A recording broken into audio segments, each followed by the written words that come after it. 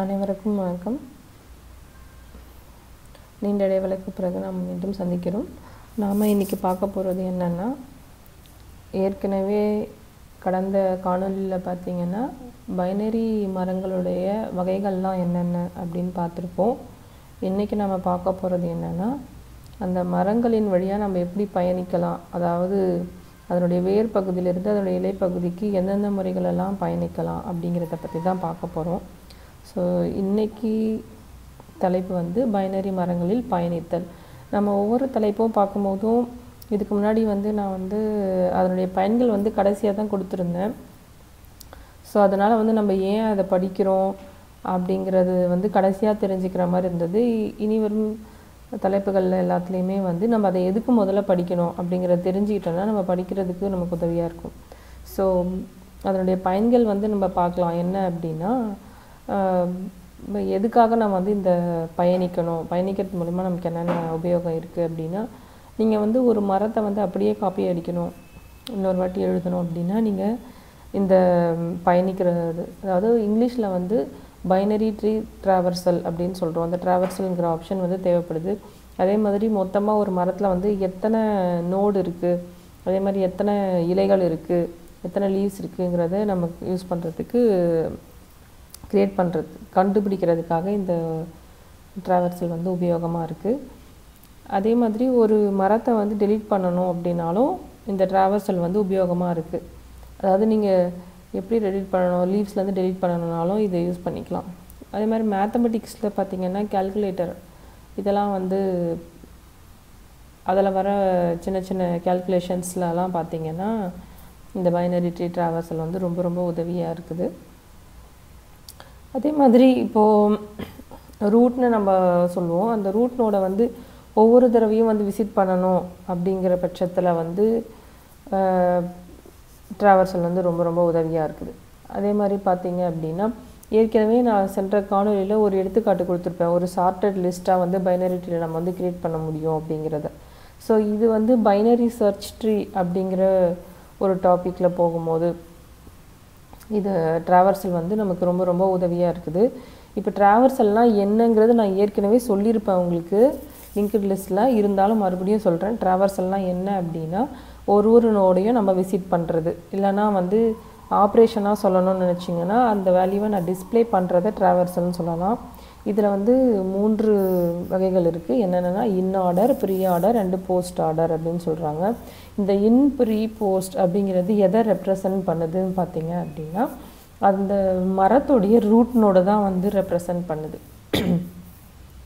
So வந்து இப்போது இந்த இன் அப்படின்னு வந்துச்சு அப்படின்னா அங்கே வந்து ரூட் நோட் வந்து ஃபஸ்ட். ஸோ இன்னுங்கிறது என்னென்னா ரூட் நோடோடைய பொசிஷனை வந்து நமக்கு ரெப்ரசன்ட் பண்ணுது. ப்ரீங்கிறதும் அதே மாதிரி தான். ரூட் வந்து முதல்ல, இன்னுங்கிறது பார்த்திங்க அப்படின்னா ஏற்கனவே நம்ம வந்து ஒரு பைனரி ட்ரீனா என்னென்னு பார்த்துருக்கோம். அதாவது ஒரு நோடு, அந்த நோடுக்கு ஒரு லெஃப்ட் சைல்டு ஒரு ரைட் சைல்டு இருக்கிற மாதிரி இருக்கணும். இதுதான் வந்து பைனரி ட்ரீ அப்படின்னு சொல்கிறோம். ஸோ இன் ஆர்டர் அப்படின்னா இன்னுங்கிறது ரூட்டுன்னு சொல்லியிருக்கேன், ரெப்ரசன்ட் பண்ணது. அப்போ அந்த ரூட்டுங்கிறது பார்த்திங்க அப்படின்னா லெஃப்ட் சைல்டுக்கும் ரைட் சைல்டுக்கும் நடுவில் இருக்கணும். அதுதான் இன்னுங்கிறது. ப்ரீங்கிறது பார்த்திங்கன்னா முன்னாடிங்கிறது நமக்கு குறிக்குது. ஸோ அப்போ வந்து ப்ரீனா முதல்ல நம்ம ரூட்டை விசிட் பண்ணணுங்கிறது குறிக்குது. போஸ்ட்டுங்கிறது வந்து கடைசி, அடுத்துன்னு நம்ம சொல்கிறோம். அதனால் போஸ்ட்டுங்கிறது வந்து கடைசியாக நம்ம ரூட் நோட விசிட் பண்ணணுங்கிறது தான் வந்து ஜென்ரல் மீனிங். ஞாபகம் வச்சுக்கிறதுக்காக நான் உங்களுக்கு சொல்கிறேன் இதை. இப்போ இந்த எடுத்துக்காட்டை பார்ப்போம். இது வந்து ஒரு 10 நோடுகள் இருக்கிற மாதிரியான ஒரு பைனரி ட்ரீ. இந்த பைனரி ட்ரீயில் இன்னார்டர் ட்ராவர்சல் நம்ம எப்படி பண்ணணும் அப்படின்னு நான் சொல்லித்தரேன். இப்போ இன்னார்டர் ட்ராவர்சல்னு பார்த்தீங்க அப்படின்னா நம்ம ஞாபகம் வச்சுக்க வேண்டியது left child, route, right child, இந்த ஆர்டரில் தான் நம்ம வந்து விசிட் பண்ணணும். ஸோ லெஃப்ட் சைல்டுக்கும் ரைட் சைல்டுக்கும் இடையில ரூட் இருக்கிறதுனால அதை இன் ஆர்டர் நம்ம சொல்கிறோம். ஸோ முதல்ல விசிட் பண்ண வேண்டியது என்னென்னா லெஃப்ட் சைல்டு, அதுக்கடுத்து ரூட்டு, அதுக்கடுத்து ரைட் சைல்டு. ஸோ இந்த 10 நோடு இருக்கிற மாதிரி நான் உங்களுக்கு ஒரு பைனரி ட்ரீயை வந்து காட்டியிருக்கேன். இந்த பைனரி ட்ரீயில் பார்த்தீங்க அப்படின்னா நான் ரூல்ஸ் வந்து என்னென்னா left child, route, right child. So first நம்ம ரூட் நோடை பார்க்குறோம். ஏங்கிறது ரூட் நோடா இல்லை லெஃப்ட் சைல்டா ரைட் சைல்டான்னு பார்க்குறோம். ஏங்கிறது வந்து ஒரு ரூட் நோட். ஸோ நம்ம என்ன பண்ணணும், அடுத்து வந்து லெஃப்ட் சைல்டில் பார்க்குறோம். பிங்கிறது லெஃப்ட் சைல்டு ஆஃப் ஏ, அதே மாதிரி சிங்கிறது வந்து right child of A. So நமக்கு என்னென்னா லெஃப்ட் சைல்டு ரூட்டுன்னு ரைட் சைல்டுன்னு எழுதணும். ஸோ பிங்கிறது லெஃப்ட் சைல்டு தான். ஸோ பி நம்ம எடுத்து எழுதலாமா அப்படின்னு கேட்டிங்கன்னா எழுதலாம். எப்போ அப்படின்னா பிக்கு மறுபடியும் லெஃப்ட் சைல்டோ ரைட் சைல்டோ இல்லை அப்படின்னா நீங்கள் பியை எடுத்து எழுதலாம். ஆனால் இப்போ நம்ம பிக்கு பார்த்தீங்கன்னா பிக்கு மறுபடியும் வந்து 2 சைல்டு இருக்குது. என்ன அப்படின்னா டிஎஃப் அப்படின்ற லெஃப்ட் சைல்டு ரைட் சைல்டு இருக்குது. ஸோ அப்போ பிங்கிறது என்ன ரோல்னு பார்த்தீங்கன்னா பி வந்து இந்த இடத்துல பார்த்தீங்கன்னா டிக்கும் எஃப்க்கும் ரூட் நோடாக இருக்குது. ஸோ அதனால நம்ம என்ன பண்ணுறோம் அப்படின்னா நெக்ஸ்ட்டு டிக்கு போகிறோம். ஸோ டி வந்து மறுபடியும் வந்து லெஃப்ட் சைல்டாக டி ஏன் போகிறோம்னா லெஃப்ட் சைல்டு தான் நம்ம எழுதணும் ஃபஸ்ட்டு இன் ஆர்டரில். ஸோ டிங்கிறது இன் ஆர்டரில் லெஃப்ட் சைல்டு. ஸோ டிக்கு போகிறோம்.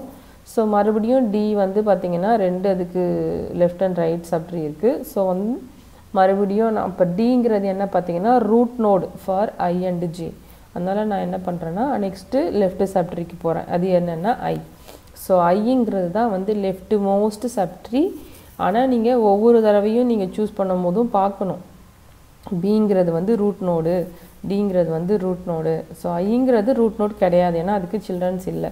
ஸோ இதுதான் வந்து லெஃப்ட் மோஸ்ட் சைல்டு. ஸோ நான் ஐ எடுத்து எழுதுகிறேன் ஆர்டரில் ஃபஸ்ட்டு நோடாக. ஸோ லெஃப்ட் சைல்டு எழுதிட்டேன். அடுத்து ரூட் நோடுக்கு எழுதணும். ஸோ ஐயினுடைய ரூட் நோடு என்னன்னு நம்ம பார்த்தோம்னா டி தான் அதனுடைய ரூட் நோடு. ஸோ நான் அடுத்து டி எழுதுகிறேன். ரூட் நோடு எழுதி முடித்ததும் டியோடைய ரைட் சைல்டு என்னென்னு பார்த்தோன்னா ஜே தான் அதனுடைய ரைட் சைல்டு. ஸோ நான் ஜே எழுதுகிறேன். ஸோ இதை எழுதி முடித்ததும் பார்த்தீங்க அப்படின்னா பி அப்படிங்கிற சப்ட்ரியோடைய லெஃப்ட் நோடு ஃபுல்லாக வந்து நம்ம எழுதிட்டோம். எல்லா நோடையும் விசிட் பண்ணிட்டோம். அதாவது எழுதிட்டோன்றது வந்து டிஸ்பிளேல சொல்கிறேன், ஆனால் விசிட் பண்ணிட்டோம் எல்லாத்தையுமே. ட்ராவர்சல் முடிஞ்சது. ஸோ அப்போ நான் என்ன பண்ணணும் அப்படின்னா பியோடைய ரைட் சைல்டை பார்க்கணும். ரைட் சைல்டு பார்த்தீங்கன்னா எஃப். ஸோ நான் எஃப் எழுதுகிறேன். புரியுதா உங்களுக்கு என்ன சொல்கிறேன்னுட்டு? டிங்கிறது வந்து என்ன, இந்த டோட்டல் பார்ட்டு வந்து பியினுடைய லெஃப்ட் சைல்டு. ஸோ நான் வந்து பியினுடைய டோட்டல் பார்ட்டு வந்து லெஃப்ட் சைல்டு பார்ட்டை முடிச்சுட்டேன். அப்போ நான் வந்து என்ன எழுதுகிறேன் அப்படின்னா ரைட் சைடுக்கு வந்து போகிறேன். ஓகே. ஸோ இங்கே வந்து எஃப் எழுதிட்டேன். ஸோ எஃப் வந்து விசிட்டட் ஆகிடுச்சு. ஓகே. ஸோ நெக்ஸ்ட்டு இந்த டோட்டல் பார்ட்டே முடிஞ்சது. எதனுடைய டோட்டல் பார்ட் பார்த்தீங்கன்னா ஏனுடைய ரூட்டு, ஏ ரூட்டோடைய லெஃப்ட் சைல்டு ஃபுல்லாக நம்ம எழுதியாச்சு. நெக்ஸ்ட்டு நம்ம ஏவோடைய ரைட் சைல்டுக்கு போகணும் இந்த பார்ட். ஸோ ஏனுடைய ரைட் சைல்டு பார்த்தீங்க அப்படின்னா சி. ஸோ சி வந்து லீஃபான்னு பார்த்தீங்கன்னா கிடையாது. அகெயின் இது ஒரு ரூட் நோட். எதுக்கு அப்படின்னு பார்த்தீங்கன்னா ஜிக்கும் ஹெச்சுக்கும் இது வந்து ரூட்டு. ஸோ நான் ரூட் எழுதக்கூடாது, முதல்ல நான் வந்து லெஃப்ட் சைல்டு தான் எழுதணும். ஸோ ஜிக்கு போகிறேன். ஸோ ஜி வந்து அகெயின் பார்த்தீங்கன்னா லீஃபான்னு கேட்டால் கிடையாது, ஏன்னா ஜி வந்து ஒரு ரூட் நோடு. ஏன்னா கேன்னு ஒரு சைல்டு இருக்குது, ரைட் சைல்டு. ஓகேவா? ஸோ கேன்னு ஒரு சைல்டு இருக்கிறதுனால ஜிங்கிறது ரூட் நோடு. ஸோ நான் எப்படி எழுதணும்னா லெஃப்ட் சைல்டு ரூட்டு ரைட் சைல்டுன்னு எழுதணும். ஸோ லெஃப்டில் பார்த்தீங்கன்னா there is no child for G. அதனால் நான் என்ன பண்ணுறேன் அப்படின்னா லெஃப்ட் சைல்டு இல்லை. ஸோ லெஃப்ட் ஆஃப்டர் நமக்கு ரூட்டு. ஸோ ஜி எழுதணும். ரூட் நோடு எழுதுனதுக்கப்புறமா ரைட் சைல்டு எழுதணும். ஸோ ரூட் நோடு ஜி எழுதுனதுக்கப்புறமா நம்ம என்ன பண்ணுறோம் அப்படின்னா ரூட் வந்து ஏ எழுதிட்டோம். அது வரைக்கும் உங்களுக்கு புரிஞ்சிருக்கும் நினைக்கிறேன். ஃபஸ்ட்டு இந்த லெஃப்ட் நோடு ஃபுல்லாக எழுதணும். நெக்ஸ்ட்டு ரூட் எழுதணும். அதுக்கடுத்து இந்த ரைட் சைடில் வரும் ஜி. ஜிங்கிறது ரூட்டு. ஸோ இந்த லெஃப்ட் சைடில் இல்லை. ஸோ என்ன பண்ணுறோம், லெஃப்ட் நோடு இல்லை. ஸோ ரூட் எழுதுகிறோம் ஜி. அதுக்கடுத்து ரைட் நோடு கே எழுதுகிறோம். ஓகே. ஸோ இந்த டோட்டல் பார்ட் முடிஞ்சது. எதோட total பார்ட்னா சிங்கிற root நோடோடைய left child part டோட்டலாக முடிஞ்சது. இப்போ நீங்கள் ரூட் எழுதணும். இப்போ சி எழுதுகிறேன், அடுத்து ஹெச் எழுதுகிறேன். ஓகே. ஸோ இதெல்லாம் விசிட் ஆகிடுச்சு. ஸோ இருக்கிற டோட்டல் நம்பர் ஆஃப் நோட்ஸ் எல்லாமே விசிட் ஆகிடுச்சு. ப்ரோக்ராமில் எழுதும்போது நம்ம எப்படி எழுதுவோம்னு பார்த்தீங்கன்னா லெஃப்ட், அதாவது நல்லா இல்லையாங்கிற கண்டிஷனை வந்து செக் பண்ணுவோம் லிங்க்டு லிஸ்ட்டில். ஸோ லெஃப்ட் சைல்டு நல்லா இல்லையா அப்படிங்கிற ஆப்ஷனை வச்சு நம்ம வந்து இந்த pre order traversal in order traversal பண்ணுறோம். ஓகே. இப்போ இப்போ நான் உங்களுக்கு ஒரு அனிமேஷன் வந்து உங்களுக்கு காட்டுறேன். இன்னார்டர் ட்ராவர்சல் வந்து எப்படி பண்ணுறதுங்கிறது. இது வந்து நான் 10 நோடு வச்சு சொன்னேன். அதே மாதிரி இன்னும் கொஞ்சம் சின்ன நோடாக இருக்கிற மாதிரி நம்ம இன்னார்டர் ட்ராவர்சல் வந்து பார்க்கலாம். பார்த்தா உங்களுக்கு இன்னும் புரியும் தெளிவாக. இங்கே வந்து மொத்தம் பார்த்திங்கன்னா 6 நோடு இருக்கிற ஒரு பைனரி ட்ரீ எடுத்திருக்கேன். இதில் வந்து இன்னார்டர் ட்ராவர்சல் நம்ம எப்படி பண்ணணும் அப்படின்னா, ஏங்கிறது ரூட் நோட். ஸோ ஏக்கு அடுத்து பிங்கிறது வந்து பார்த்திங்க அப்படின்னா left subtree, சிங்கிறது right subtree. Again B வந்து ரூட் நோடு. எதுக்குன்னா டிக்கும் ஈக்கும். ஸோ அப்போ நான் லெஃப்ட் போனோன்னா டி தான் ஃபஸ்ட்டு நீங்கள் விசிட் பண்ணணும். ஸோ டி வந்து இங்கே என்ன ஆகுது அப்படின்னா விசிட்டட். உங்களுக்கு புரியறதுக்காக அந்த கலர் அனிமேஷன் டி வந்து விசிட் ஆகிடுச்சின்னு சொல்கிறேன். ஸோ டிக்கு அப்புறமா இன்னார்டரில் என்ன வரணும்? Root note. So B. So B வந்து விசிட் ஆகுது இந்த இடத்துல. ஸோ டிங்கிறது லெஃப்ட் சைல்டு, பிங்கிறது root node. So D visit ஆகிடுச்சு. நெக்ஸ்ட்டு ரைட் சைல்டுக்கு வரணும். ஈங்கிறது பார்த்திங்கன்னா ரைட் சைல்டு தான், இருந்தாலும் நமக்கு என்ன அப்படின்னா எஃப்ங்கிறது ஒரு லெஃப்ட் நோடாக இருக்குது ஈக்கு. ஸோ என்ன பண்ணுறோம் நம்ம அப்படின்னா, நம்ம கண்டிஷன் படி இன்னார்டரில் left child route. So F first visit பண்ணுறோம், அதுக்கப்புறம் ரூட்டு அதனுடைய விசிட் பண்ணுறோம். ஸோ ஏங்கிற ரூட் நோடில் டோட்டல் லெஃப்ட் சைட் டோட்டலாக நம்ம விசிட் பண்ணியாச்சு. ஸோ நெக்ஸ்ட்டு ஏ. ஓகே, ஸோ டோட்டலாக விசிட் பண்ணதுனால நெக்ஸ்ட் நோடு ஏ. ஏக்கு அப்புறமா நம்ம என்ன பண்ணணும் அப்படின்னா ரைட் சைடு சி. சிக்கு வந்து எந்த சில்ட்ரனும் இல்லை. ஸோ சியை விசிட் பண்ணோம் அப்படின்னா நமக்கு இன்னார்டர் ட்ராவர்சல் வந்து முடிஞ்சது. ஸோ இந்த காணொலியை பார்த்தோடனே உங்களுக்கு வந்து ஓரளவுக்கு இன்னார்டர் ட்ராவர்சல்னால் என்ன, எப்படி பண்ணணும் அப்படிங்கிறது புரிஞ்சிருக்கும். உங்களுக்கு ஏதாவது டவுட் இருந்தது அப்படின்னா நீங்கள் கமெண்ட் செக்ஷனில் கேட்கலாம். இன்னார்டர் ட்ராவர்சல் எப்படி ட்ராவர்சல் பண்ணணும், இல்லை உங்களுக்கு ஏதாவது ஒரு பைனரி ட்ரீயில் டவுட் இருந்ததுனால நீங்கள் பைனரி ட்ரீ போட்டு நீங்கள் என்கிட்ட கேட்கலாம். ஸோ அடுத்த பார்ட்டில் வந்து நம்ம இன்னொரு ட்ராவர்சல் டைப் வந்து என்னன்னு பார்க்கலாம். நன்றி, வணக்கம்.